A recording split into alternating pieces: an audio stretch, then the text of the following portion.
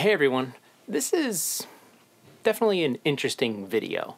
It's my second vlog style. You may have seen the one earlier this year, giving you an update then. It's now about halfway through the year, and I'm going to give you guys another update. A lot of things have changed since about halfway through May until very recently.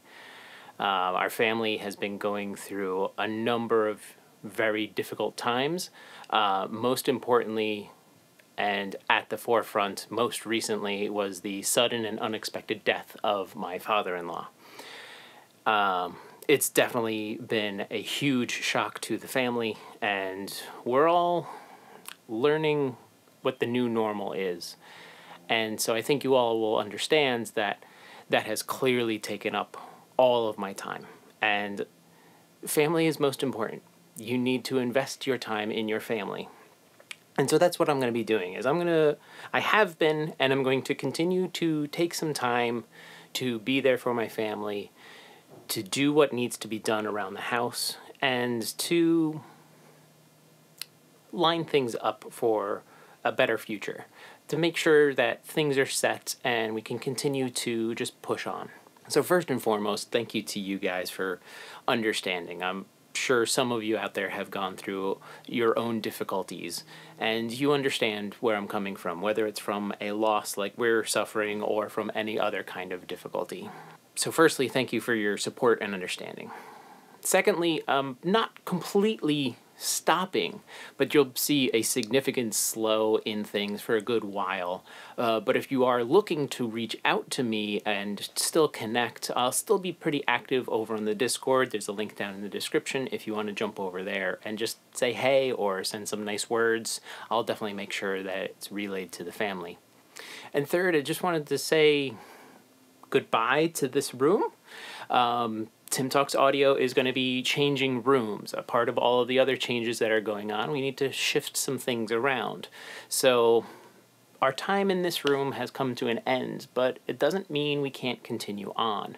I'm actually going to be moving to the basement in my house, and I'm sure some of you out there have your home studios in your basement. So we can go along that journey together as well if you're interested. And if you are, either leave a comment or let me know in Discord. And I'll definitely be filming some of it, giving you guys updates as things progress.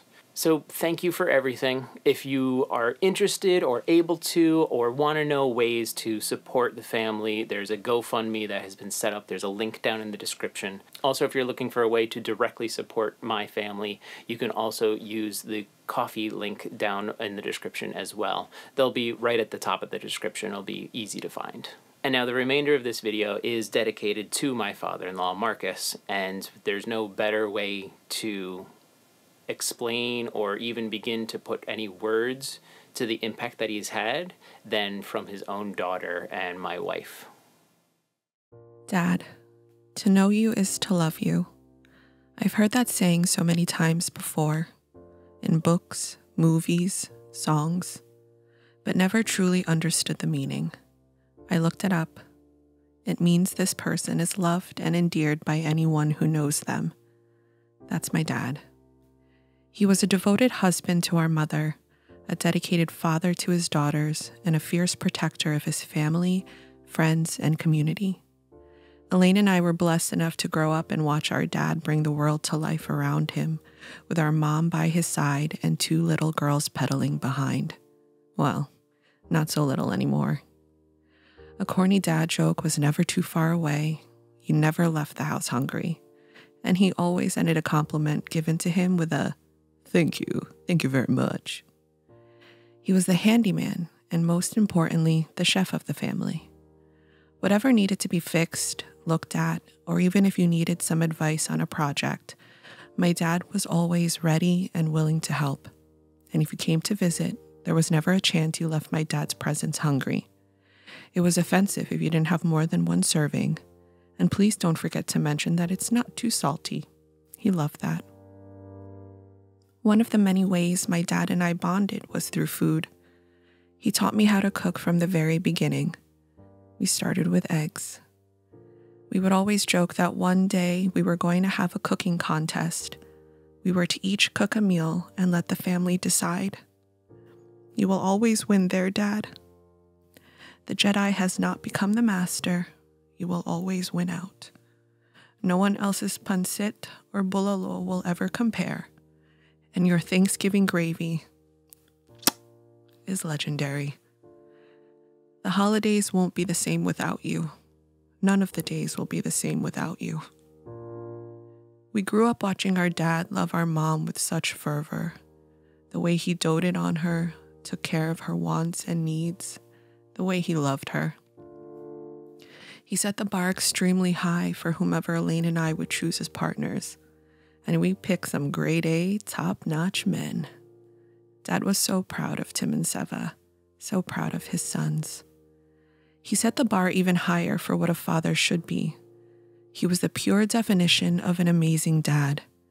He was incredibly loving, caring, and present. He loved Elaine and I so much, and he told us and showed us every day.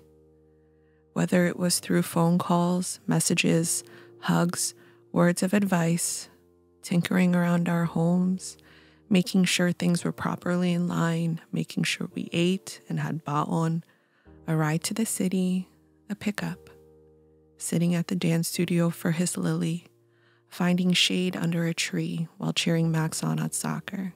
Oh, the list can go on and on. Our dad was simply the best. Dad, we will forever miss every moment we have had with you. It is difficult to come to terms with the reality that we will no longer be able to have you with us.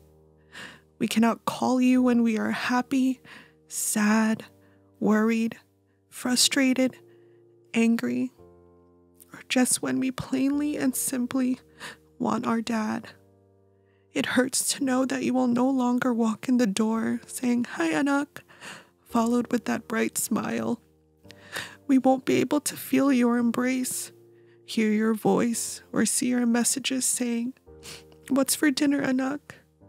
But most of all, the one we will miss the most. I love you, Anak. It's hard to tell people that my dad has passed. It's hard to explain the loss we feel because he wasn't just a regular dad. He was a cool dad. But really, he was just so much more. It was bittersweet seeing everyone come out for him. It was so overwhelming seeing how many lives he's touched. We always knew he was loved, but boy, is he really loved. But we wouldn't want any less for him. Maybe Elaine and I are biased, and so be it. But he deserved the best, because he gave nothing less. He gave everything and anything he had just to help someone out, to lend a hand, whether it was to one of his daughters or to a stranger on the street. My dad treated everyone with love and respect. He just wanted to make sure everyone was fed with love, laughter, and generosity. It's how my dad lived. We relished the stories we heard, the little anecdotes you all shared with us, the little memories you had with our dad. We grew up hearing stories of his life outside of our home, his coworkers, his friends. These last 2 days, we put faces to names we've grown up hearing. It was bittersweet.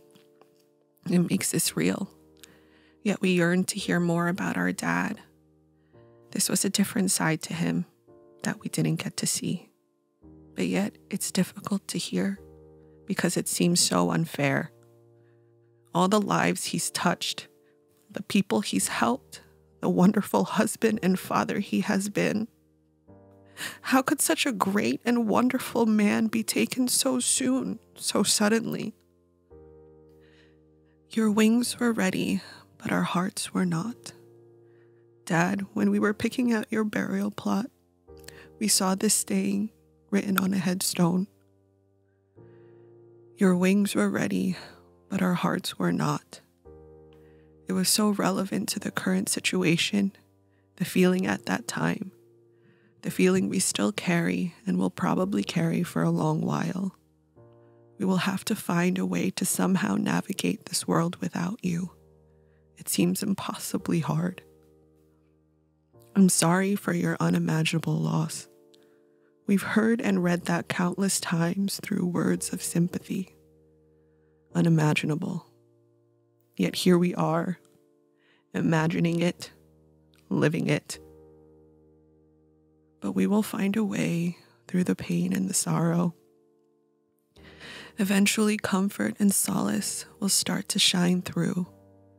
It will come through the stories shared from those whose lives you've touched, all the people who have come out to show you and us how much they love you, just like you love them, like you loved Mom, Elaine, and I, and how I know you still do up there. Your tenacity and strength shines through when I see Elaine. Your determination and intelligence flows through Lily's veins. And your humor and kindness exudes through Max. When I see Mom, I am reminded of the absolute love and devotion that exists because I have watched you love her for 38 years. Your memory will continue to live on through your family and friends. I find myself forever talking about you. I see you everywhere I go. You'll be greatly, greatly missed, and we love you so, so much. I promise you, Elaine and I will always look after Mom. We will never leave her or each other.